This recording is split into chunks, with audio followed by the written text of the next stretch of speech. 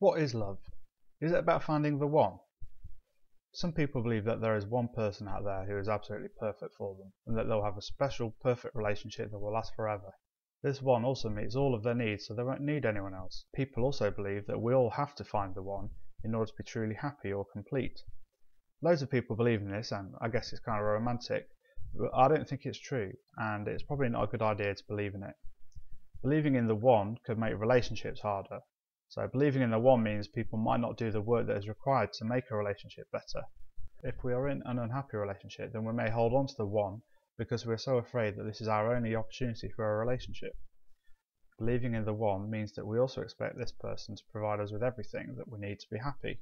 This puts so much pressure on the relationship and each other that it can make it really difficult. Believing in the one makes being single harder as well. Seeing everyone walking around with their wands can be pretty depressing if we've been told that there is one out there for us but we haven't found them yet.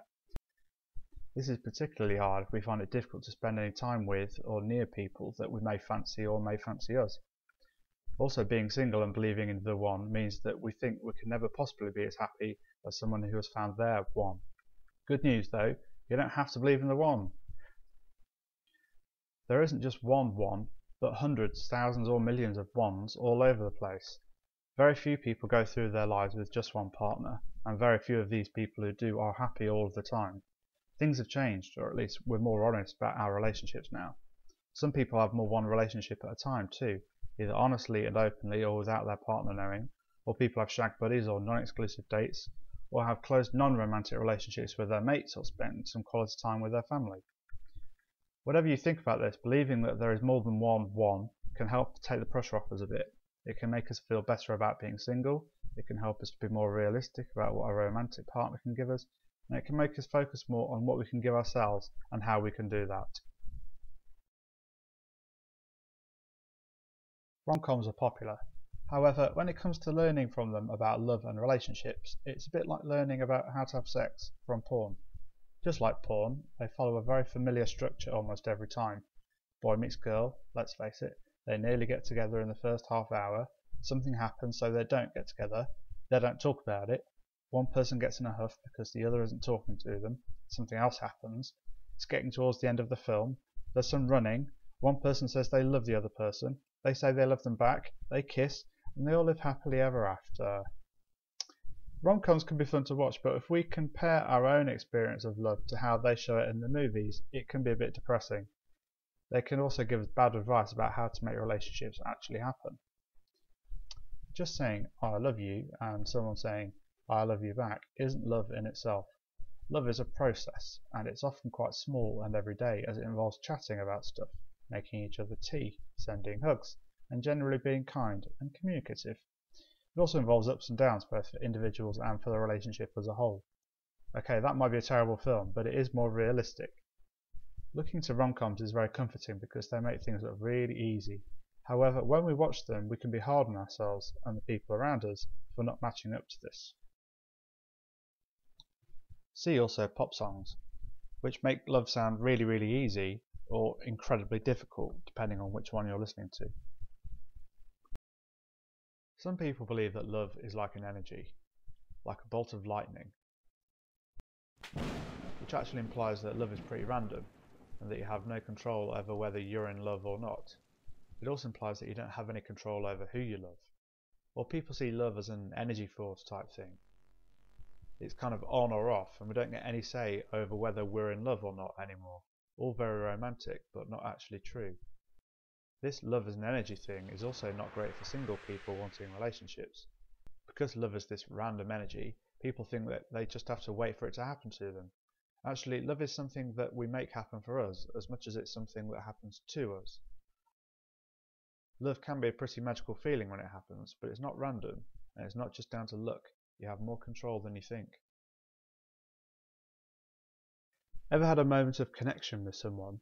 Maybe you looked into each other's eyes, felt your heartbeat race, they smiled, you smiled, your body tingled, you felt like you weren't blinking. Lots of complex things happen in your body when this happens. Oxytocin is a chemical in your brain that can help you to tune in with another person. It goes off when this kind of connection happens, helping you to listen really intently to the other person, to mirror what they're doing, and to establish greater eye contact. The neurons in your brain apparently actually mirror the other person's. Your brain sends signals to your heart along the vagus nerve. The heartbeat is regulated by this, which helps you to control your emotional responses. The heart then may also receive signals from the genitals to pump some blood down there in order to get a boner. It's all pretty complex and can happen pretty quickly. Sometimes it can be over before we realise what it was. Some people think this is what love is, but if it was, we'd all be in love all the time. So maybe it's more complicated than just biology. In these videos about love, I've always ended up by saying that love isn't this, or love isn't that, or it's all more complicated. That's because love is biopsychosocial. It's partly biology, what happens to our bodies and brains when we love someone, those micro moments. It's partly psychological, how we feel about love, what we want love for, or to do for us. And it's partly sociological, the expectation that we all have to love someone of a different gender to us, the happily ever after, we all need someone, that it's all about romantic love. When we love, all these things fit together, but also overlap and change because of each other. Love can be so complex and confusing, it's really tempting to simplify things by believing in what they tell us in rom-coms or in song lyrics, or to wait for the random bolt of lightning or force field of energy, or to wait for the one who will make all this really easy and simple. But then believing in these things is not helpful and can make love and relationships harder, not easier. We all find this stuff out for ourselves, even sex educators, and it doesn't get any easier. But here's my advice on how to understand love for you. Try not to compare yourself to other people's stories, and instead write your own. Be the lead character in your own stories about love and romance, and accept there are going to be ups and downs, as well as lots of stuff in the middle which might not be that interesting or dramatic. I know I'm such a romantic. Think about what you might need in life. Hugs, support, security, safety, money, comfort, sex. Which of these might a romantic partner provide? Which do you get from friends, family, colleagues? Which do you get for yourself? Think about your qualities, your best bits, and the bits you want to work on. Then think about who you might be attracted to. Someone a bit like you, or someone a bit more different. Think about how you want to react to those micro moments of connection when they happen, and what they might mean for you. Are they love? Is it flirting? If you have a few of those moments in a row, you might end up in a relationship. If you're in a relationship, it can be lovely to hear someone say that they love you, but maybe pay more attention to what you think is important in a healthy relationship. There are some ideas about this here. Remember that love isn't just about what people say, but what people do too. Some people use the word love to make someone do something they don't want to, like, if you love me, you do this, or to cover up for the fact that the relationship isn't going very well. Lastly, as you're writing your own script, remember that it's always changing. As you experience fancying, liking, loving more, you'll learn more about yourself and what you want. Try to learn all the time, and remember that it's always going to be complicated.